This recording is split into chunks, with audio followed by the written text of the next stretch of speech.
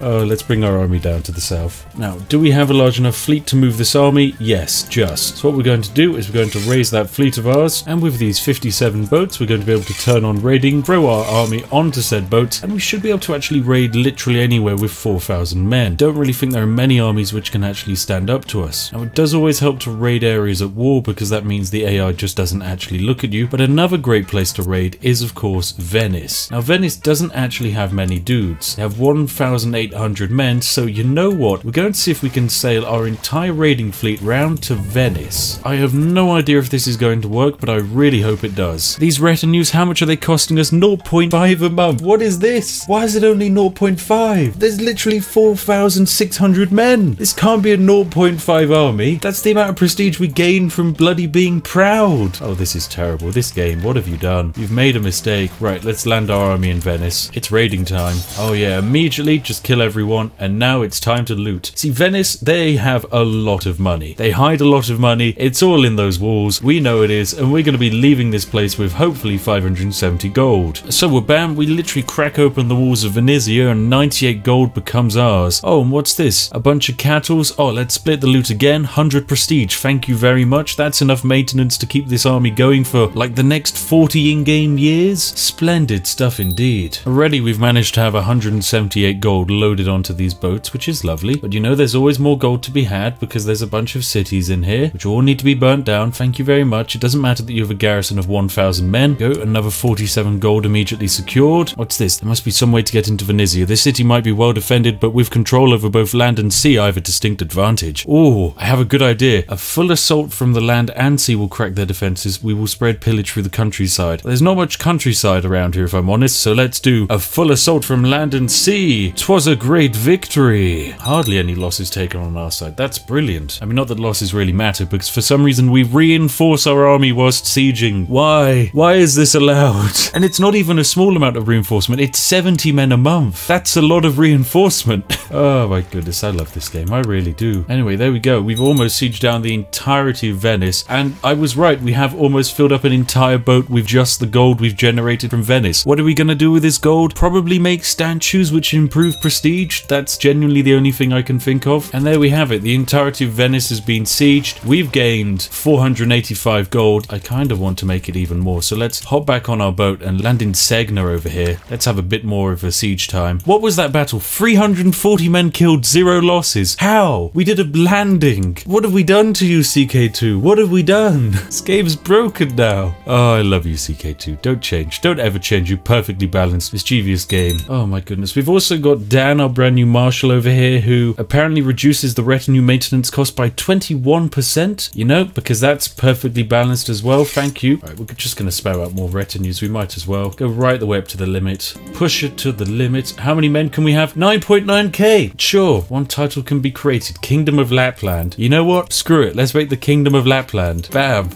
This has been worth it. I have no idea what that means, but we've just changed the color of our country, and I presume increased the amount of retinue we can have. Of course we have. Sadly, we can't gain prestige at the moment just because of the amount of retinue growth we're going through. We're gaining 132 soldiers a month, so it's going to take a while to get our standing army up and running, but soon it's going to be there. Now, I could really do with some more coastal provinces, and for that reason, I'm going to invade Satakunta over here. It's another Finnish province with the basic sole intent of having it provide me with a couple more boats, because more boats means more looting, and more looting is more profit, really. We've got some absolutely terrifying commanders. Like, just look at this. 23 marshal, 23 marshal, and 19. Right, anyway, let's go to war. Declare war. Love this region here. It's not very valuable, but you know, it's worth it. It's going to increase our retinue cap. What have they got? They've got an army of 1,300 men. Where are they sending the men? Who knows? But they appear to be running away. Running to our lands, perhaps? Oh, that's interesting. Do they know that they can't actually run? There is no escape. Having 1,300 men does not help you from the fact that we have many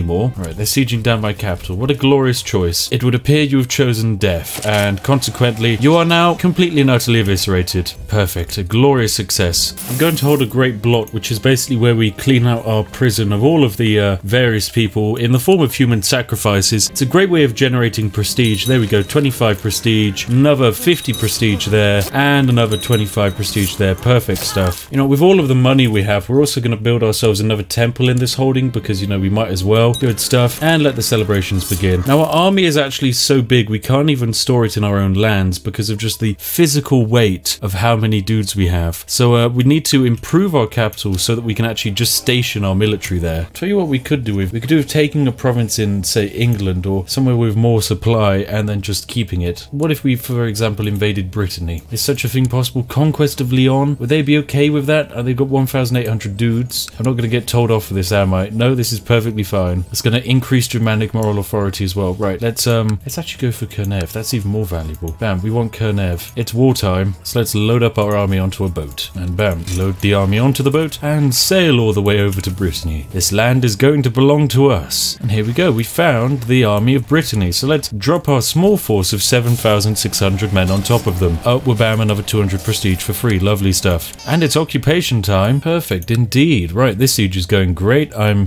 believing we're going to conquer Brittany very quickly indeed. Turns out they weren't exactly expecting a sudden invasion from the coldish, harshest parts of Sweden anytime soon. And there we go. Glorious siege, a glorious war, and bam, this province is now ours. Finally, we have a location where we can store our military force. The only downsides is this region won't increase our retinue cap by much. If we check our military, yep, our retinue cap has only gone up to 8,000, which is not the best if I'm honest. But it's fine because, you know, we can now store our army here no matter what time of the year it is, and that's honestly what we were looking for. Plus, we can also use it as a staging ground for our ridiculous fleet. Oh, and we've got 3,000 warriors here who just want to go to war. We should probably do something about this, actually.